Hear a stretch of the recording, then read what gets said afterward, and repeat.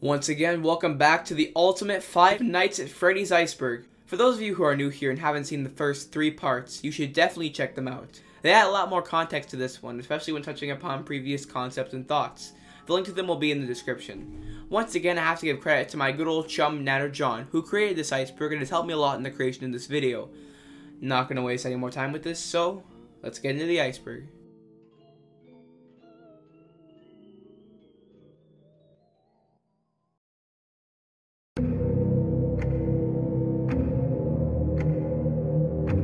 Golden Cupcake. The Golden Cupcake is a yellow-colored cupcake that only appears in FNAF 3. He can occasionally replace the Toy Bonnie drawing on Cam 4. Judging by its official render image found on page 83 of the Freddy files, the Golden Cupcake is merely the original cupcake's model but with yellow frosting. On the same page, a recipe for Chica's Golden Cupcake pizza can be seen, but I don't think they're related. Tell anyone about this and I cut your throat. On very rare occasion when playtesting the Fruit Punch Clown in Freddy Fazbear's Pizzeria Simulator, he will say, "Tell anyone about this and I cut your throat," instead of Fruit Punch for everyone. Cancelled due to leaks. This refers to a teaser on scottgames.com in the lead up to Sister Location. Many people thought this teaser meant that something had leaked from the game and that Scott was cancelling Sister Location. This, however, was not the case. If you brighten up the image, it tells the story of how Circus Baby's Pizza World was supposedly closed on its first day of maintenance due to gas leaks. I am not going to delve into the lore, but we all know that's not what happened. Logbook Chica. Logbook Chica is a minor antagonist of the third story in Fazbear Frights, Gumdrop Angel. She's a yellow chicken with a texture resembling fire damage. Her right arm and legs are deteriorated as well as the bottom half of her torso. She also seems to have the structure of classic Chica, but has an endoskeleton from FNAF 2. Her eyes are either looking to the left or just missing, though it's difficult to tell. The top part of her beak is missing, exposing her endoskeleton mouth and teeth. Her first and at the time only visual appearance was at the end of the updated Freddy files. However, she would later appear in Gumdrop Angel. She appears when the protagonist Hudson attempts to escape Fazbear's Fright. After a number of animatronic heads block the vent, a Chica head comes down after. However, this Chica is an entire animatronic, albeit heavily damaged. The Chica grabs Hudson's leg as he tries to escape the building. He tries to fight back, but he hears his crushed Faith's voice saying, "I like you." Hudson fights back once again and makes them fall out of the vent. Hudson lands on the floor while Chica falls into a pile of animatronic parts. The parts rip Chica to pieces, leaving only yellow fur. FNAF 3 Night 7. This refers to an unused graphic in FNAF 3. The graphic is of the beginning of Night 7. In the final game, Night 7 just appears in the menu as a nightmare mode, as opposed to having a custom night like all the other games. Bear of Revenge. Fukushin no Kuma, otherwise known as Bear of Revenge in English, are animated anime-like segments in Ultimate Custom Night. A new episode is shown once you reach a certain point milestone. Each cutscene initially follows Freddy, dressed as a samurai, narrating the validity of his battles against Foxy, while lamenting his current punishment for the week before rebounding and plotting revenge. The scene then transitions to Foxy in his dojo, gleefully remarking on the inevitability of Freddy's retaliation, and declaring that he will be ready, while Mangle hangs from the ceiling and comments. All of the cutscenes tell their story via subtitles, as the dialogue is entirely spoken in Japanese. In addition, none of the dialogue matches the subtitles. The relationship between this Freddy and Foxy is theorized to be symbolizing Henry, Emily, and William Afton's relationship. Screws, bolts, and hairpins.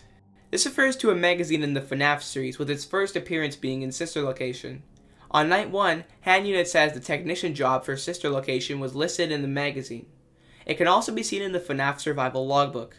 On page 4, which is the chapter marker, you can see Foxy reading a magazine called Screws, Bolts, and Hairpins.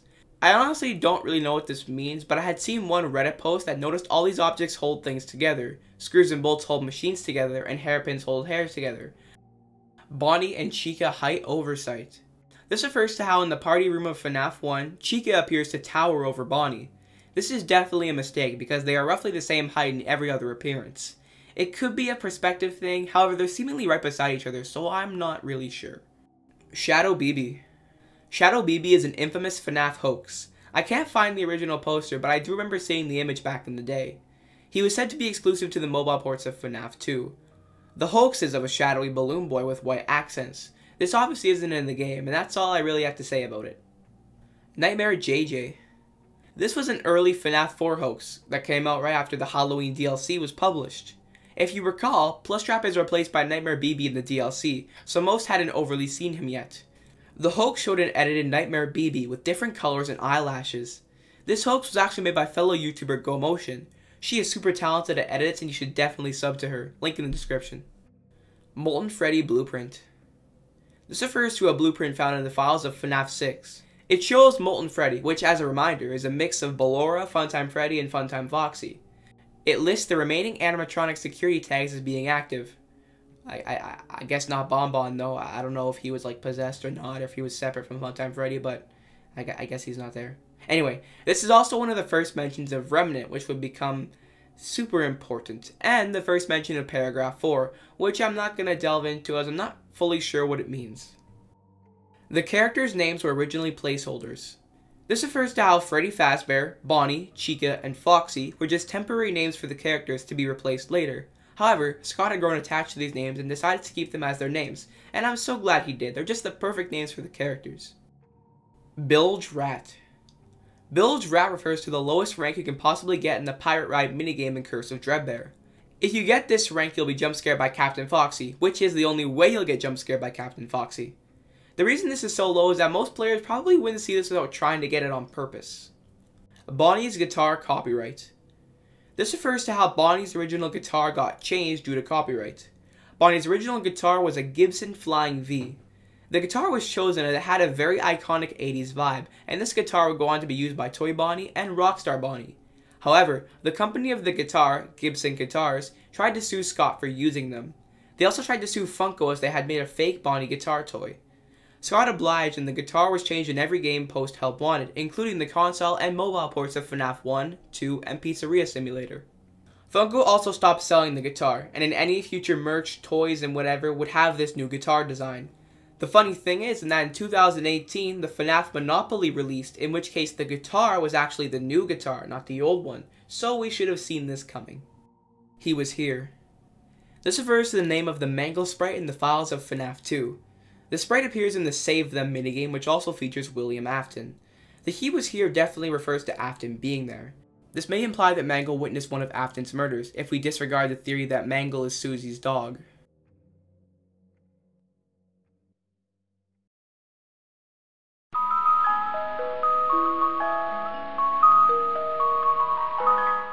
Another FNAF fan game open source. Another FNAF fan game open source was a fan game created by Fiznum. It was shown and advertised as a FNAF 2 remake or remaster, even using models from Help Wanted. Even though Scott is fine with fan games, this infringes too much on the original and he requested GameJolt to take the game down for being too much of competition to FNAF 2. Even though Scott was totally justified in his takedown, as it's offering a free alternative to FNAF 2, people have questioned his decision from a moral standpoint. However, this drama all blew over when Scott commissioned Fiznum to make FNAF Plus, a FNAF 1 remake as part of the Fazbear Fanverse initiative. Sister Location MA. We already talked about this in the Ultimate FNAF Iceberg Part 1, which you should check out if you didn't see it, but I'll cover it here again. Sister Location MA was a troll game by Scott in the lead up to Sister Location. Scott had said that Sister Location was becoming more adult than he had hoped for, and he was trying to make it less mature. He said that he would still release the first night as Sister Location MA on GameJolt for free, but encouraged fans to wait for the game when it was fixed. The MA was actually just one of Scott's previous games, but the main character had a Freddy head. Another hilarious prank from good old Scotty C. Hidden Biddy Babs and Mini Arenas. This refers to how Biddy Babs and Mini Arenas can appear in some pretty strange spots.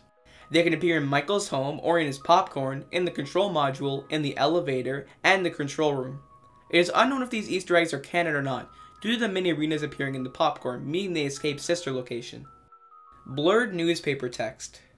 This refers to on most of the newspapers in the game, there is blurred text on the outside of the main circled topic. The blurred text is actually random facts that Scott wrote. Some of them reveal facts that we didn't know, such as that the characters' names were placeholders, but a lot of it was just jokes. Beta Control Module. This refers to an early design of the control module in Sister Location's extras menu. The most notable difference is how the vents were originally going to be a bunch of steel bars instead of, well, vents. Unused puppet frame. This refers to an unused frame in FNAF 3 of the puppet's face. It might be a higher quality version of the last frame of his FNAF 2 jump scare, but I'm not sure. This was in the files along with the other puppet files from FNAF 2. FNAF 2 was meant to release in 2015. This refers to how in the first teaser for FNAF 2 with Withered Freddy, the date in the bottom says 2015. This would have meant that FNAF 2 would have released in 2015 as opposed to 2014. We all know that Scott, being the madman he is, released the game early. Another joke by Scotty C. I guess not a joke, more of like a surprise. So I guess another surprise from Scotty C. I guess. Bonbon and Yendo plush. These two plushes are two rumored / fake plushies that had very similar circumstances. For those who aren't aware, the Sister Location Plus set only had a Bonnet plush. However, plushes started showing up of a GameStop exclusive Bonbon plush. However, these were most likely just a color edited Bonnet plush. There was also a rumored Yendo plush that was a Best Buy exclusive, however there are no photos of him, meaning he's most likely not real. FNAF in real life. This refers to a series of images that supposedly show FNAF in real life. I know you've all seen these and I feel a lot of nostalgia for some of these, but here we go. There is this one which was supposed to be Foxy, this real life Bonnie animatronic, this puppet looking thing, Foxy running down the hall, and, of course, this image. Everyone believed this was the real life location, even though it was a little suspicious as there's no Freddy branding and it looks like just a regular old pizza place. Which it was. This was obviously a hoax. However, the real location was called Papa's Pizza Parlor in Oregon. Rhymery. Rhymery is a Twitch streamer and was the first person to beat 50/20 mode in Ultimate Custom Night. He beat it on July 8, 2018. I'll leave his Twitch channel and the YouTube channel in the description. Cancelled theme park ride. This is referring to the cancelled FNAF Dark Ride. I don't know if it was cancelled or not, but this entry seems to say so I'll stick with it. It was being created by Sally Dark Rides and was supposed to explore Freddy Fazbear's Pizza. You would ride in a golf cart of some sort and explore the many locations, including the office, Pirate's Cove with Foxy, the arcade with the puppet, this random room full of pizzas with Springtrap, this ball pit with Withered Bonnie, and the show stage with Freddy, Bonnie, Chica, and Foxy. It sounds like a great concept, similar to the Fright Dome, but 1,000 times better, and I'm pretty sad it's supposedly been cancelled. Springtrap posters. This refers to how some posters in Fazbear's Fright from FNAF 3 will change to feature Springtrap. Spring Bonnie! Plushies Take Manhattan. This refers to a planned script for the FNAF movie. It supposedly would have been similar to the Muppets Take Manhattan. Scott had revealed this along with the other planned screenplays in his Reddit posts. Scott said he wanted to burn this script with fire. A little harsh. However, I'm not sure if this is a joke or not due to its obscurity and just total randomness. Twisted Tales. This refers to how the Fazbear's Fright book series was supposed to be called Twisted Tales. It's unknown why it was changed, however it might have been because it was too similar to the title of the Twisted Ones novel. Reversed bibs. This refers to how in UCN, Toy Chica and Rockstar Chica sometimes would have their bibs flipped due to their sprites being flipped. When Toy Chica would jitter in the office, her bib would be flipped, same with Rockstar Chica in the hallway. However, they were fixed in an update. It's also worth mentioning that in the FNAF World trailer, when Adventure Freddy, Bonnie, and Chica pop up, Adventure Chica's bib is flipped. This one feels kinda lazy as he could've just flipped the video, but I don't know, I'm not an animator. BB's mouth. This refers to how in FNAF 2 it looks like there is something in Balloon Boy's mouth. Some people thought it was an endoskeleton and some people thought it was his eyes. I personally think it's light seeping in through his eye holes, but that's just my theory. Another weird thing about Balloon Boy's mouth is that you can see his mouth is empty when he's in the left vent, which makes the object in his mouth even more strange. It doesn't seem to still be there, but who knows?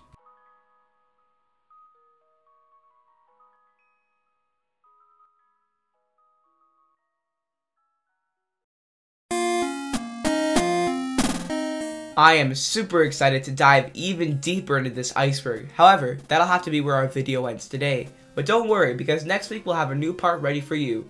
To make sure you don't miss it, subscribe to the channel and ring that notification bell.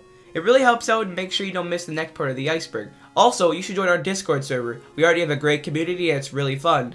Anyway, I've been your host Lil T, and I'll see you guys next time.